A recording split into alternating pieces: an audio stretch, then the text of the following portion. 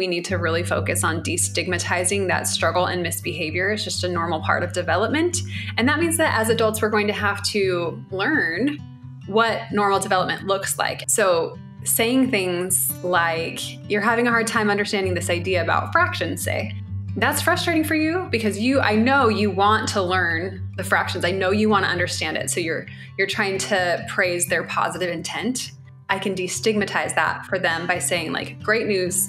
It is totally normal and fine for this idea to be kind of hard to understand. Like, most kids don't get this right away. And it's actually better for your brain to struggle with this than it is for you to just immediately get it, because this is making your problem-solving centers of your brain like stronger. And they've done really good research that shows that the long-term benefit to your learning of struggling with something and then getting it actually results in a deeper level of learning than if you were given the answer right away or weren't given the opportunity to really sit in that struggle.